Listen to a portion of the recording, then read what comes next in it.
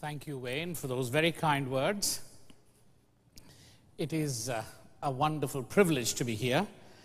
I've known about CCDA since its founding and never had the opportunity to be part of a wonderful gathering of people who do the same things that I love doing, working with poor people, learning from them, demonstrating the power of the gospel in the lives of poor people and seeing the gospel become very real in the lives of people. I'm so grateful.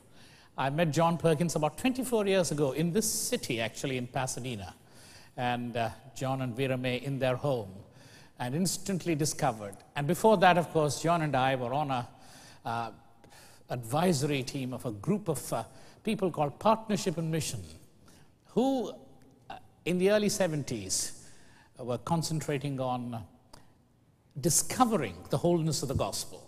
We talked about the wholeness of the gospel. And it was a great journey for many of us because when you talked about the poor and the wholeness of the gospel, you were seen as actually left-wing radical communists. And that was a difficult thing to do in those days, to write. And I still remember at an international conference where one of my friends talked about working with poor people, how important it is to work with poor people. And a German church leader turned around at the end of it and said, "You talk like that? We have paid for you to come to this conference all the way from Africa, and you dare to talk and criticize us and tell us that we are not committed to the poor and take us away from the pure gospel of Jesus Christ." It was a terrible feeling. Some of us got together, and we didn't have a lot of money in those days. We just put together a bit of money, enough to be able to say, "Here is the money you paid for the ticket, please take it." Amen.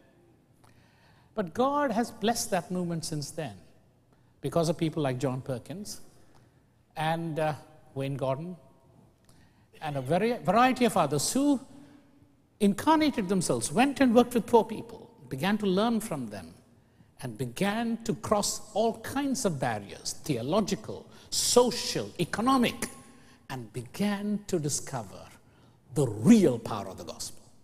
The real power of the gospel, its whole power, to change not just some internal feelings, but individuals, transform them, transform communities, transform nations.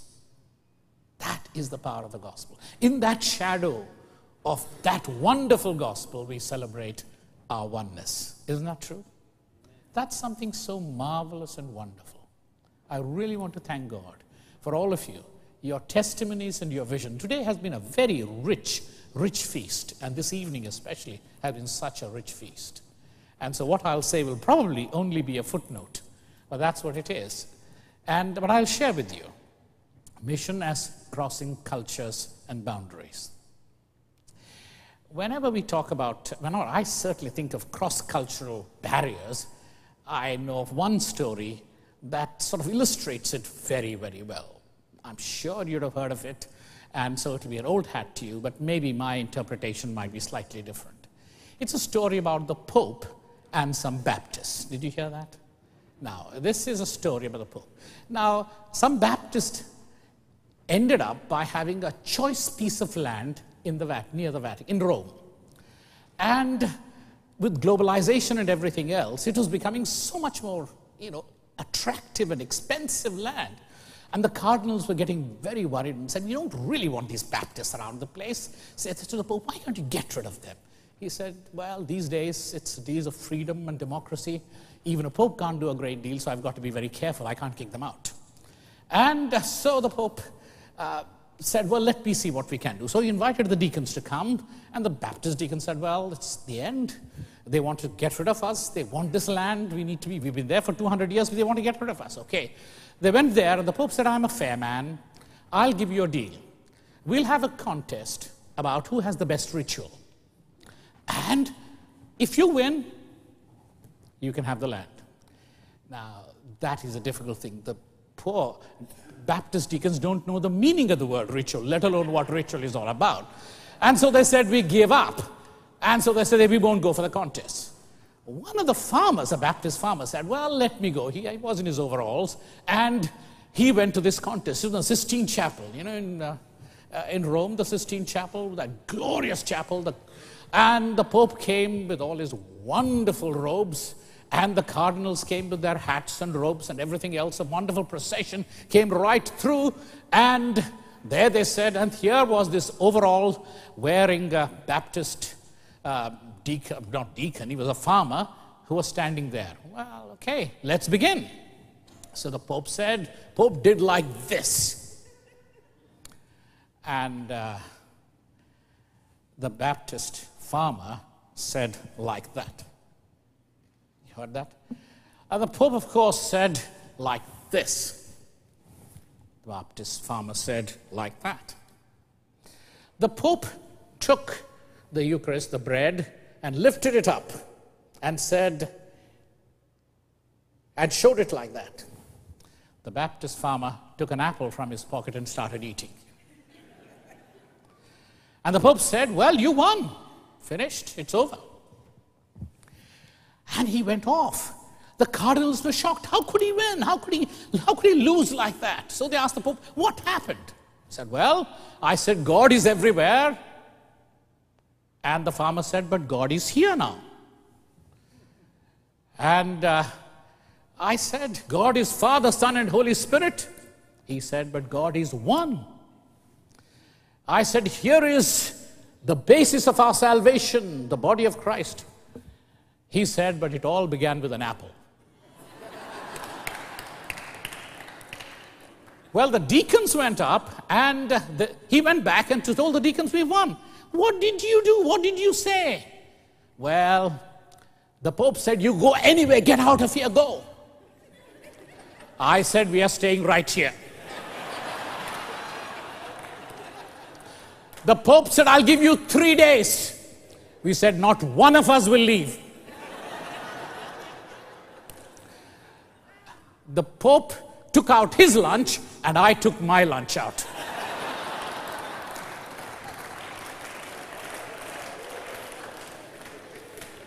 Now, imagine what a cultural barrier that is. Okay. Now, mission has a cultural barrier. What I want to do is for us to grapple with culture itself, to look at culture and grapple with it itself, and look at the Bible and see how did the apostles do it? Did they not have to cross cultural barriers? Who do we turn to? We will turn to the apostles, Peter and Paul, and discover how they dealt with the calling to cross cultural barriers. In Acts chapter 10, you remember that story? Verses 9 to 16, when Peter is given that vision of all those animals coming down, 4-footed animals, reptiles and birds. Reptiles and birds. And he's told, kill and eat. Now that was a culture shock for that poor fellow Peter. This is God administering a culture shock. It's not the culture, but God must have had a smile on his face as he did this to him. All these funny things. I mean, I still remember the shock on my wife's face when we were in a wonderful banquet in Hong Kong. Bob Lupton was there, actually, and his wife, I think. Wonderful banquet in Hong Kong, 12-course meal, wonderful Chinese meal, a most expensive thing, and the first course was snake soup. She didn't know what to do. She said, what do I do? Snake? How come I can't eat snake? Can you? And this is supposed to be, it's October, you see, the beginning of winter, and the most important thing you should have is snake soup. And therefore she said, you've got to do this for me. So, under the table, have you done that? Under the table, I had to have, and she would give the impression she was actually having the snake soup. And I had to keep on having more and more of it. Can you believe that? Okay. Well, that is that's the culture shock, the whole issue of a culture. And Peter was given this culture shock, kill and eat, and he couldn't do anything. And God says, but what God, I have cleansed. Why are you calling something impure and unclean? Why are you making these cultural judgments? Don't be hasty. Don't apply your given knowledge to something so different. I am telling you, but when culture shocks takes place, you don't even listen to God. Can you believe that? When God was saying, you obey me, I'm telling you. He said, no way. I can't imagine Peter. I mean, the same old Peter, of course. I can imagine Peter. Remember how he bluffed earlier on? 3 times. This time also 3 times he rejects God. It's the same 3. 3 times he rejects God. And he says, no. But then it happens. He goes to Cornelius, and then he preaches. And remember what happens in Cornelius' home? The Holy Spirit comes pouring down. The Holy Spirit comes pouring down. Yes, would you like to do that? The Holy Spirit comes pouring down on people. But the wonderful thing about that story about the Holy Spirit coming on the Gentiles, on all those people gathered in Cornelius' house, is something very interesting. See, while Peter was still speaking, the Holy Spirit comes. I mean, if I was a preacher, I would have said to God, God, why can't you wait till I finish? Huh? Let me finish, I haven't finished yet. And then it all comes right down. Wonderfully. Because God was telling Peter something. You're only an instrument. It's not you. You don't have to even complete your work. I'm there. All you had to do was just go and obey. Go. Go to them. You couldn't understand it. These are Gentiles. You don't know how to communicate to Gentiles. You've always seen them as dogs, as people far away. But just go. Just go. Obey me. With all your fears, all your doubts, all your uncertainties. I just don't know. I cannot understand. I will not go. But okay, let me go. Let me see for myself. And he preached his sermon, and God says, that's enough, that's enough, that's enough. And then the whole situation changes. You see that, how wonderful it is? And thousands come to Christ. But then you see what happened. If you read again Acts chapter 11, something else happens in heaven. Barnabas was a different guy. He was an apostle too, in a way. Barnabas goes there and he looks at it in an entirely different way. Barnabas goes there and sees that same situation. The Gentiles having the Holy Spirit. But if you sent to Peter, Peter would have gone with a checklist and said, are these really Christians? He'd have gone with a checklist and said, do you really believe in Christ? I mean, do you really know what it's all about? And he would have gone like an inspector, a government inspector, inspecting them to see if they were kosher, if they were right, if they were honest, if they were real. What does Barnabas do? There's a beautiful passage there. What evidence did he see there? He saw the evidence of the grace of God. Verse 23 of chapter 11. He saw God at work. His eyes, I mean, he also was a Jew. What made him see what Peter could not see? He saw God ahead of him. Peter was taking God to the Gentiles. Barnabas knew that God was already ahead of him working among the Gentiles. He was right there. And all he was saying was, God, you've taken me there. What have you done so far, God? That's a question to ask when you cross cultural barriers. God, you're taking me to another group of people, to another culture, different people. You called me there. Now tell me, what have you been doing with them so far? That's your question to God. You see that? Rather than saying, I've got to be faithful. How can I take God? I've got this wonderful, precious message. I'll mess it up. And you're so terrified, like a newborn missionary, and you will mess it up. You see that? And what a wonderful spirit. You know, Barnabas is my favorite character in the New Testament. He did wonderful things. He was the one who identified Paul when everybody was terrified of Paul. Can we believe this guy? Do you think he's really converted? Or is he one of these fifth columnists? Is he faking it? It's a fake. Who trusted Paul? Barnabas said, I'll take care of the guy. If it's a fake, I'll die. Let me take him. And he looked after him. He took risks. Barnabas was willing to take the risk that God was working out there. He took risks with Paul. He took risks with young John Mark and took him when Paul quarreled with him. You remember the story? He took risks. Barnabas was a real risk taker, and therefore he could easily see God at work. His eyes were opened. And he could see God at work in other cultures, in other people, in people who are very different from him, and that was most wonderful indeed. So what did we do? What did Barnabas do? And what was God saying? Recognize the difference.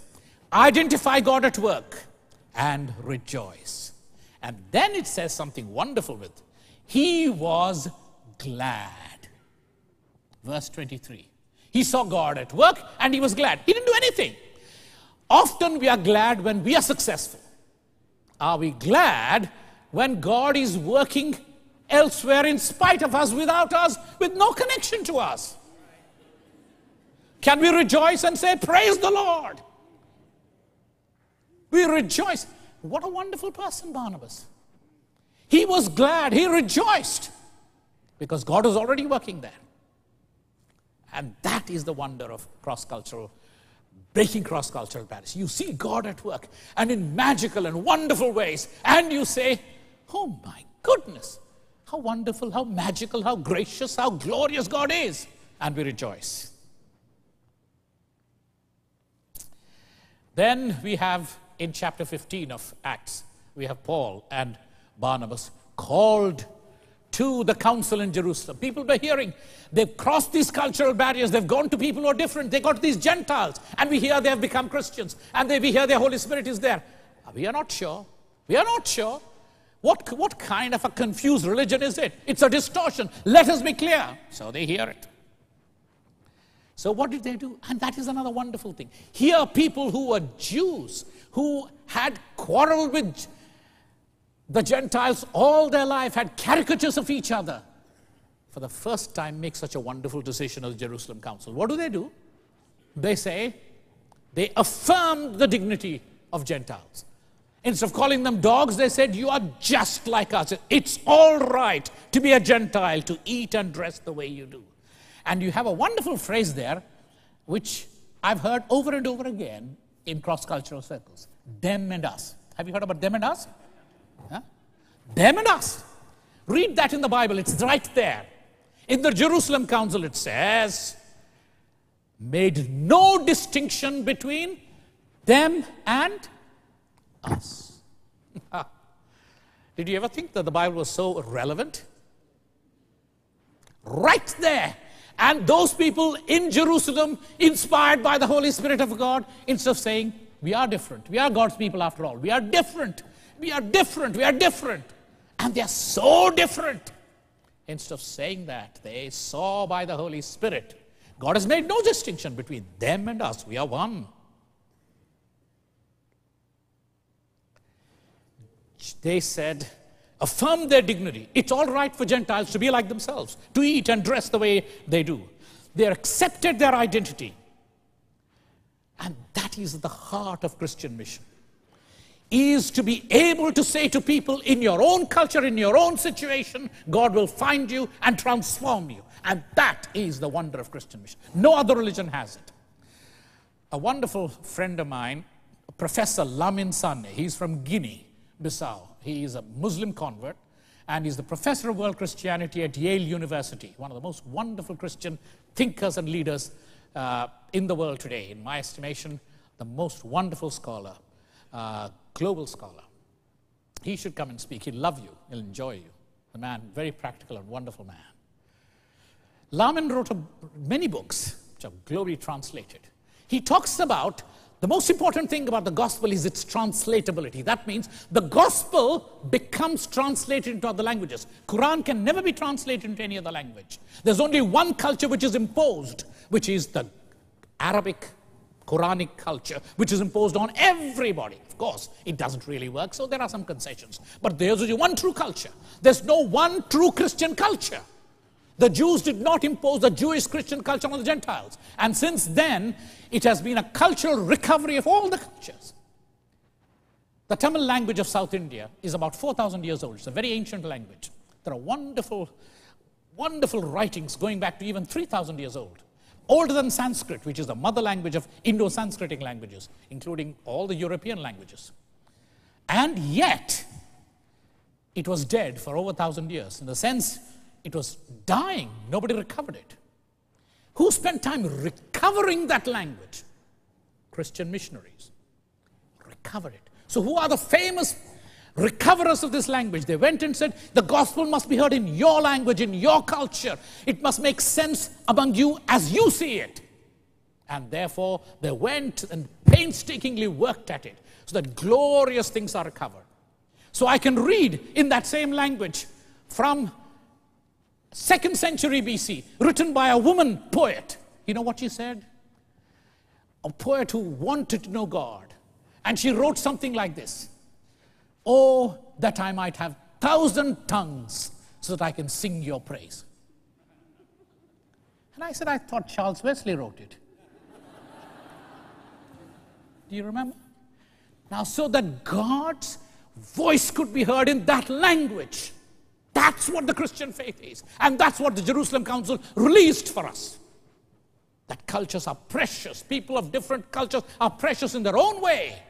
And we need to affirm that and relate to that and work with them and enjoy that, celebrate it, and discover Christ in that wonderful sense. That's what it's all about.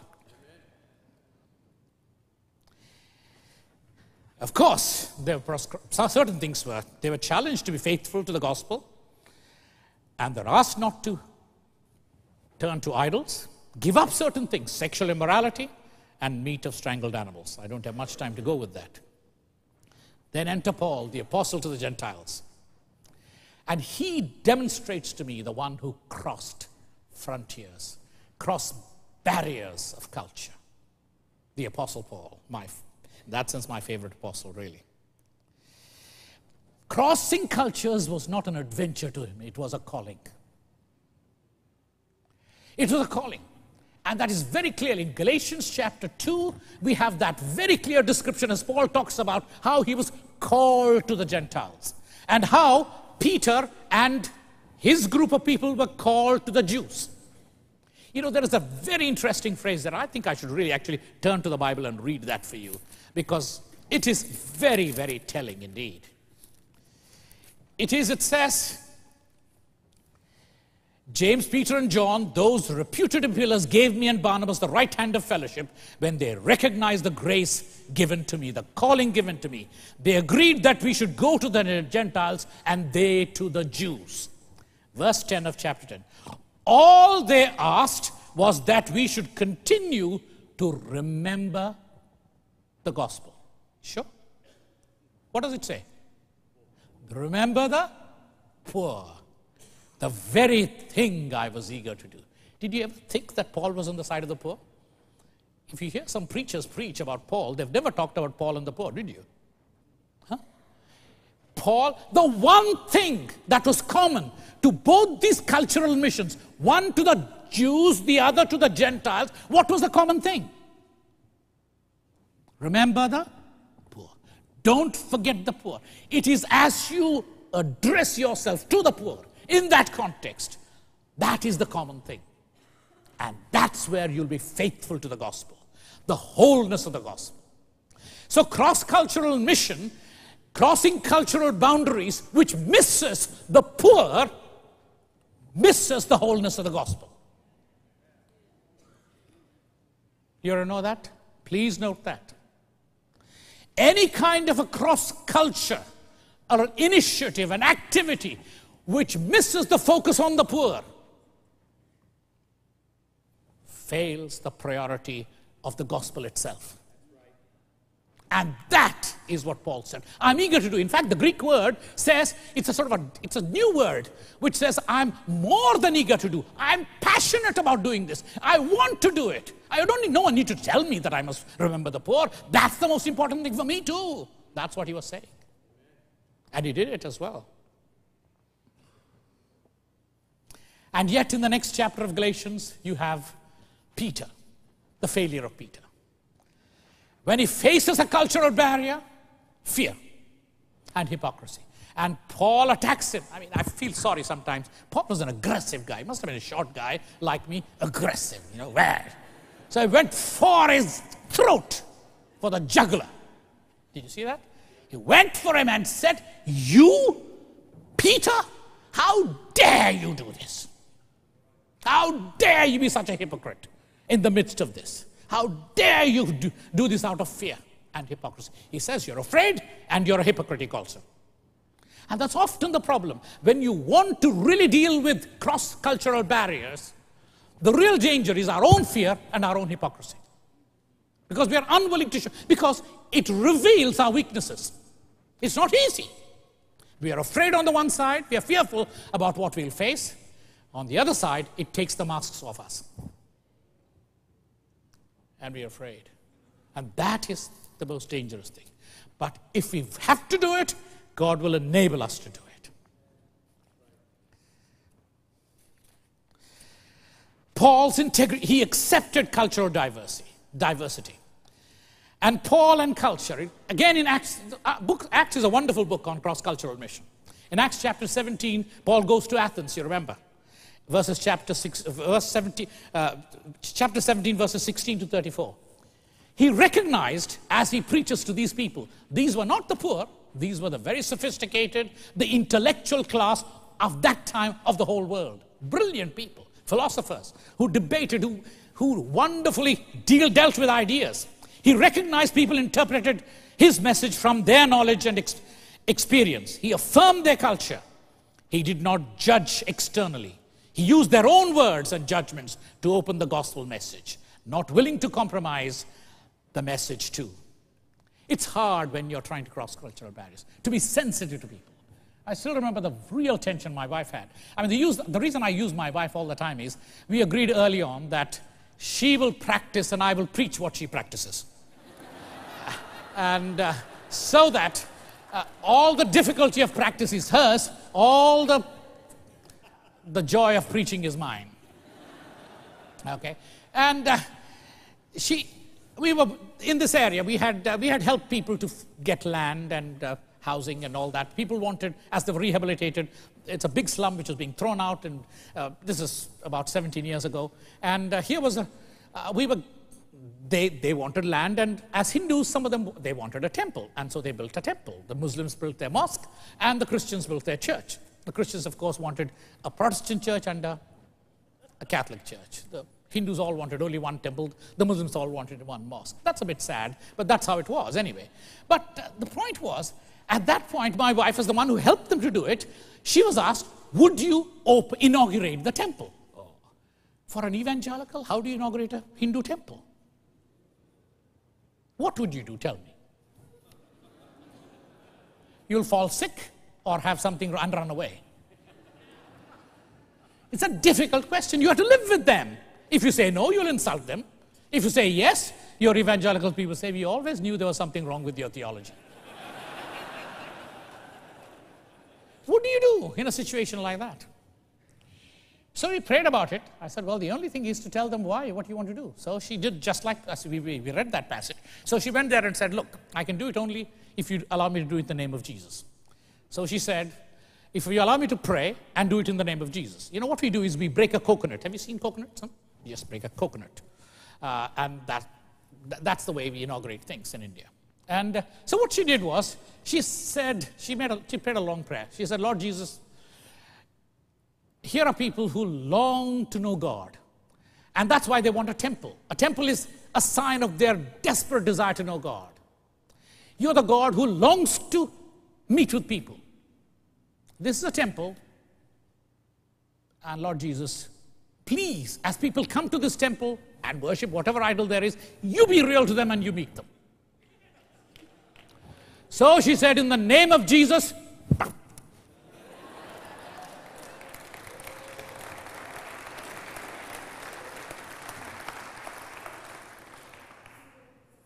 isn't that? But that is affirming. So since then, whenever we have an evangelistic meeting, we have about 2 a year, once at Easter and once at Christmas, what do? We invite the Hindu priests and the Muslim imams to be on the platform to inaugurate our evangelistic rallies for the week. So they can say to their people, it's a good message for you to hear and respond to. Because they know we have never attacked them and their culture. We are simply sharing what is the most precious thing for us, the gospel of our Lord Jesus Christ. But then we need to be addressing culture as well. Because the devil is also at work in culture. We need to be transforming cultures. And that's what Paul talks about in Romans 12. Be transformed. Do not conform. Be continually transforming. Jesus' parables of leaven in the culture. We need to be countercultural. And therefore, there is a tremendous challenge to address cultures. Not to just accept them, address cultures. Jesus said, this is what you've heard, but I say unto you, your standards ought to be different. You've got to constantly keep lifting people in any culture to the highest that you know about God's standards. In fact, Paul goes in 2 Corinthians chapter 10, verse 4. He makes a warlike statement. He says, we fight with weapons. Our weapons we fight with are not weapons of the world. 2 Corinthians chapter 10, verse 4. Our weapons are there. Our power is to demolish strongholds and take captive every thought and make it obedient to Christ. Huh, did you hear that? Every thought in any culture, we want to make it obedient to Christ. Take it captive. Oh, yeah. While we respect, we go across cultural barriers, we know that the only thing that matters to us is that when every culture, every person is able to bow down and say, Jesus is Lord. That is, we will never stop. And that's why we are countercultural. Culture is a barrier. I would like to use the word, not a culture as a barrier, but as a boundary. It's a porous boundary, not rigid. It has different sides, religious, social, political, economic, and intellectual. I'd like to suggest from the Bible several approaches to this as we sort of try to wrap this up. Number one is the models of crossing cultural boundaries. The first is incarnation. Jesus crossed the boundary from heaven you came, precious babe, into our world. Incarnation, that is the example of Jesus. Philippians chapter 2. He that let this mind be in you, which is also in Christ Jesus, even though he was in the form of God, thought it not robbery to be equal with God, but made himself of no reputation, emptied himself. What does that mean? Emptying, self-emptying. So incarnation requires to be able to go across, and that's why that wonderful story this evening of pastor, isn't it? He had to empty himself to be able to really cross those barriers. Self-emptying first. Servanthood, he became a servant, Jesus did. There to serve, not to glorify oneself. And thirdly, sacrifice. He gave up his life. So to cross cultural barriers requires incarnational living. Truly to incarnate ourselves into that. To cross over into that boundary requires that. Secondly, it requires reconciliation. I just want to say here a personal note about Spencer. Spencer used to quote me, I believe, quite a bit on reconciliation. And one of the things that he did at Harvard University years ago, when he was speaking at Harvard to a group of young people, he quoted me about reconciliation. That's something that I wrote years ago. And there was a young man of Indian origin, born in this country, of course, was a student there, and he was actually the president of the Christian Union there. And he heard about this. He said, I must try and meet this man. So he wrote to John Stott and eventually came to spend some time with me in India. And today, he's my son-in-law. And a wonderful Christian at that. Well, that's what I want to say. That is a very interesting thing indeed. So he searched all that. That's the link with Spencer. Reconciliation, Ephesians 2, it says, Ephesians 2, remember? Ephesians 2, it says, on the cross of Christ, the dividing wall of hostility was, what was that? What happened to it? Broken down by the blood of Christ. So the blood of Christ breaks down the dividing wall of hostility. So from hostility, and in that same passage, you have peace, shalom. From hostility to shalom. In cross-cultural relationships, it can either be hostility or it can be shalom. But the cross of Christ stands right there in the middle, and the blood of Christ flows right through, breaking down all that hostility and creating true shalom, wholeness, peace, right relationships, flourishing of everything, so that nothing becomes less than what God intends it to be. That is God's promise. And that is what Christ accomplished on the cross. And that is what we need to do.